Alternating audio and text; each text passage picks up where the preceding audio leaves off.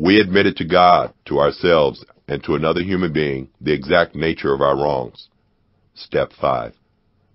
Our basic text tells us that Step 5 is not simply a reading of Step 4. Yet we know that reading our fourth step to another human being is certainly part of Step 5. So what's the rest? The part that's more than simply a reading. It's the admission we make to God, to ourselves, and to another human being that brings about the spiritual growth connected with this step. We've had some experience with making admissions already. We've admitted we have a disease. We've admitted we need help. We've admitted there's a power that could help us. Drawing on our experience with these admissions will help us in Step 5. Many of us finished our fourth step with a sense of relief, thinking that the really hard part was over, only to realize that we still had the fifth step to do. That's when the fear set in. Some of us were afraid that our sponsor would reject or judge us. Others hesitated because we didn't want to bother our sponsor with so much. We weren't sure we trusted our sponsor to keep our secrets. We may have been concerned about what the inventory might reveal. There might be something hidden from us that our sponsor would spot immediately, and it probably wouldn't be anything good. Some of us were afraid of having to refeel old feelings, and wondered if there was really any benefit to stirring up the past. Some of us felt that as long as we hadn't actually spoken our inventories out loud, the contents wouldn't be quite real. If we consider all of our feelings about the fifth step, we may find that we are also motivated to continue this process by a desire for more recovery. We think about the people we know who have worked this step. We're struck by their genuineness and by their ability to connect with others. They aren't always talking about themselves. They're asking about others, and they're truly interested in knowing the answer. And if we ask them how they learned so much about relationships with others, they'll probably tell us they began learning when they worked Step 5. Many of us, having worked the fourth and fifth steps before, knew that this process always resulted in change. In other words, we'd have to stop behaving the same old way. We may not have been entirely sure we wanted that. On the other hand, many of us knew we had to change, but were afraid we couldn't. Two things we need to begin working Step 5 are courage and a sense of trust in the process of recovery. If we have both these things, we'll be able to work through more specific fears and go through with the admissions we need to make in this step. Facing fears. Any of the fears we've talked about here might be ours, or we might have other fears that plague us. It's essential that we know what our fears are and move forward in spite of them so that we're able to continue with our recovery. What reservations do I have about working the fifth step? Do I have any fears at this point? What are they? No matter what our fears stem from, most of our members have done pretty much the same things to deal with them. We pray for courage and willingness. Read the section from It Works, How and Why on the fifth step, and seek reassurance from other members. Many of us have had the experience of going to step study meetings and finding that, coincidentally, the topic always seems to be Step 4 or 5. If we make the effort to share what we're going through, we're sure to get the support we need from other members. Calling upon the spiritual resources we have developed through working the previous steps will allow us to proceed with our fifth step. What am I doing to work through my fears about doing the fifth step? How has working the first four steps prepared me to work the fifth step? Admit it to God.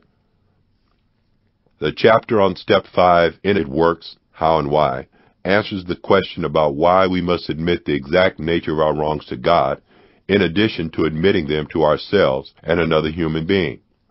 In NA, we experience a way of life where the spiritual meets the everyday, where the ordinary meets the extraordinary. When we admit the exact nature of our wrongs to the God of our understanding, our admission becomes more meaningful. How we make our admission to the God of our understanding depends on the specifics of our understanding. Some make a formal admission to God apart from the admission we make to ourselves and another human being. Others acknowledge or invite the presence of a higher power in some way before going over the inventory with their sponsor. Those of us whose higher power is the spiritual principles of recovery or the power of the NA fellowship may have to explore different methods of working this portion of the fifth step. Our sponsor can help with this process. Whatever we do is okay as long as we are aware that we are also making our admission to a higher power. How will I include the God of my understanding in my fifth step? How is my third step decision reaffirmed by working the fifth step? To ourselves. When we were using, most of us probably had people telling us we had a drug problem and should get some help. Their comments didn't really matter to us, or even if they did matter, it wasn't enough to stop us from using. Not until we admitted our addiction to ourselves and surrendered to the NA program were we able to stop using. It's just the same with the admission we make in the fifth step. We can have everyone from our spouse to our employer to our sponsor telling us what we're doing that's working against us. But until we admit to our own innermost selves the exact nature of our wrongs, we're not likely to have the willingness or the ability to choose another way. Can I acknowledge and accept the exact nature of my wrongs? How will making this admission change the direction of my life and to another human being? As addicts, one of the biggest problems we have is telling the difference between our responsibility and the responsibility of others. We blame ourselves for catastrophes over which we have no control. Conversely, we're often in complete denial about how we have hurt ourselves and others. We over-dramatize minor troubles, and we shrug off major problems we really should be taking a look at. If we're not sure what the exact nature of our wrongs is when we begin our fifth step, we'll know by the time we finish, because of making our admissions to another human being. What we can't see, our listener can, and he or she will help us sort out what we need to accept as our responsibility and what we don't. Most of us ask someone to be our sponsor before we begin formally working the steps, and have been developing a relationship with that person ever since. For most of us, our sponsor will be the another human being we choose to hear our fifth step. He or she will help us separate the things that were not our responsibility from the things that were. The relationship we have been building with our sponsor will give us the trust we need to have in him or her. The therapeutic value of one addict helping another is often powerfully demonstrated when our sponsor shares details from his or her own inventory as we share ours. This goes a long way toward reassuring us that we are not unique. The trust we must have in the person who is to hear our fifth step goes beyond simply being assured that he or she will keep our confidences. We need to trust that our listener can respond appropriately to what we are sharing. One of the primary reasons that so many of us find ourselves choosing our sponsor as the person who will listen to our fifth step is because he or she understands what we're doing and therefore knows just what kind of support we need during this process. Also, if our sponsor is our listener, it will help promote continuity when we work the following steps. Still, if for any reason we choose someone else to hear our fifth step admission, his or her qualifications are the same ones we would look for in our sponsor. An ability to be supportive without minimizing our responsibility. Someone who can provide a steadying influence if we begin to feel overwhelmed during our fifth step. In short, someone with compassion, integrity, and insight. What qualities does my listener have that are attractive to me? How will his or her possession of these qualities help me make my admissions more effectively? For most of us, developing an honest relationship is something new.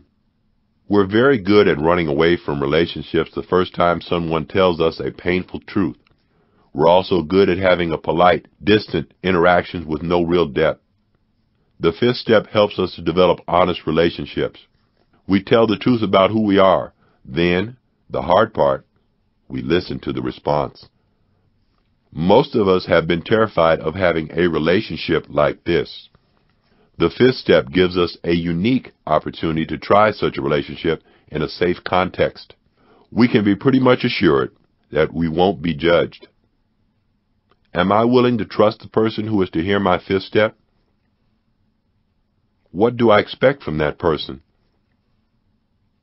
How will working the fifth step help me begin to develop new ways of having relationships? The exact nature of our wrongs. Another way to ensure that our fifth step is not simply a reading of step 4 is to focus on what we are supposed to be admitting, the exact nature of our wrongs. There is a diversity of experience in our fellowship about what precisely is the exact nature of our wrongs. Most of us agree that, in working step 5, we should be focusing our attention on what's behind the patterns of our addiction and the reasons we acted out in the ways we did. Identifying the exact nature of our wrongs is often something that happens while we're sharing our inventory. Sometimes the repetition of the same type of situation will reveal the exact nature of that situation. Why do we, for example, keep choosing to involve ourselves with people who don't have our best interests at heart? Why do we keep approaching every relationship we have as though our very lives depending on having the upper hand? Why do we feel threatened by new experiences and so keep avoiding them? Finding the common thread in our own patterns will lead us right to the exact nature of our wrongs.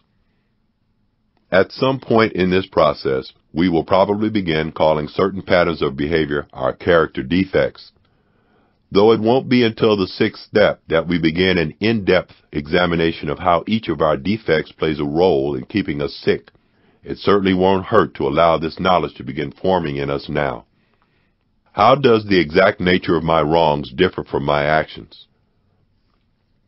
Why do I need to admit the exact nature of my wrongs, and not just the wrongs themselves? Spiritual principles. In the 5th step, we will focus on trust, courage, self-honesty, and commitment. Practicing the spiritual principle of trust is essential if we are to get through the 5th step. As mentioned above, we will probably have some experience with our sponsor that allows us to trust him or her enough to go ahead with this step. But what about the more profound issues that arise when we wonder if working this step will really do any good? We have to trust a process as well as another person. The connection between the 5th step and our spiritual development isn't always clear to us. This doesn't mean that the connection is any less real, but it may make it harder for us to trust the process. Do I believe that working the 5th step will somehow make my life better? How? Courage is one principle we'll have to practice just to get started on this step. We'll probably need to continue drawing on our courage periodically throughout our work on this step. When we replace the phone on its hook just as we are about to call our sponsor for an appointment to make our admissions, we're feeling fear, and we need to practice courage. When we're sharing our inventory and we see a paragraph that we just can't tell anyone about, we need to face that moment of fear with courage and go ahead with sharing all of our inventory. When we've just shared something excruciatingly painful and our feelings of vulnerability are so overwhelming that we want to shut down before we hear what our sponsor has to say, we're at a defining moment in our recovery and we need to choose the courageous path. Doing so will influence the future course of our lives. Each time we feel fear, we remind ourselves that giving in to it has rarely had anything but negative consequences in our lives, and doing so this time won't be any different. Such a reminder should be sufficient to motivate us to gather our courage. What are some of the ways in which I can find the courage I need to work this step? How does practicing the principle of courage and working this step affect my whole recovery? Have I set a time and a place for my 5th step? When and where? Practicing the principle of self-honesty is essential when we admit to ourselves the exact nature of our wrongs. Just as we mustn't disassociate ourselves from our emotions simply because we're afraid of our listener's response, so we can't afford to shut down our own reactions. We must allow ourselves to experience the natural and human reaction to the subject under discussion. Our lives as addicts. Our lives have been sad. We've missed out on a lot because of our addiction. We've hurt people we love because of our addiction. These realizations are painful. However, if we pay close attention, we'll probably recognize another feeling that's beginning to form in the wake of the pain. Hope. We finally stopped using over our feelings, running away from our feelings, and shutting down because of our feelings. Now, for the first time, we have a chance to walk through our feelings, even the painful ones, with courage. Doing so will, in the long run, make us feel better about ourselves. This is one of the paradoxes that we often find in recovery. What begins in pain ends in joy and serenity. How have I avoided self-honesty in the past? What am I doing to practice it now? How is a more realistic view of myself connected to humility? How does practicing the principle of self-honesty help me accept myself? The principle of commitment is demonstrated by the action we take in this step. Many of us have made so-called commitments in our lives, commitments which we had no intention of sticking to in tough times. Our commitments were made solely for the sake of convenience. With each step we've taken in the program of NA, we've deepened our real, practical commitment to the program, getting a sponsor, working the steps, finding a home group, and going to its meetings. Each one of these actions demonstrates that we're committed to our recovery in a practical, meaningful way. How does sharing my inventory with my sponsor further my commitment to the NA program? Moving on. One of the many benefits we get from working Step 5 is a sense of self-acceptance. We clearly recognize who we are today and accept ourselves without reservation. Just because we're lacking in certain areas doesn't mean we're worthless. We begin to see that we have both assets and defects. We're capable of great good and of inflicting great harm. There are aspects of our personalities that make us very special. Our experiences, even the negative ones, have often contributed to the development of the very best parts of us. For the first time, we're able to acknowledge that we're okay, just as we are, right at this moment. But accepting ourselves as we are today doesn't mean we can relax and stop striving for improvement. True self-acceptance includes accepting what we're lacking. It wouldn't be self-acceptance if we believed we had no further growing to do. It would be denial. So we acknowledge we're lacking, and we make a commitment to work on it. If we want to be more compassionate, we work on it by practicing the principle of compassion. If we want to be better educated, we take the time to learn. If we want to have more friends, we take the time to develop our relationships. How has working Step 5 increased my humility and self-acceptance? As we finish Step 5, we may feel a sense of relief. We've unburdened ourselves by sharing what we previously had put a lot of energy into hiding or suppressing. It is true that our defects die in the light of exposure. Exposure to the light brings a sense of freedom that we feel no matter what the outer circumstances of our lives may be like. All of our relationships begin to change as a result of working this step. We especially need to acknowledge how much our relationships with ourselves, with a higher power, and with other people have changed. How has my relationship with a higher power changed as a result of working the 5th step? How has my relationship with my sponsor changed as a result of working the 5th step? How has my view of myself changed as a result of working this step? To what extent have I developed love and compassion for myself and others? Along with a sense of relief, our weariness with our character defects has probably reached a peak. This will translate easily into a state of being entirely ready. just what we need to begin step 6.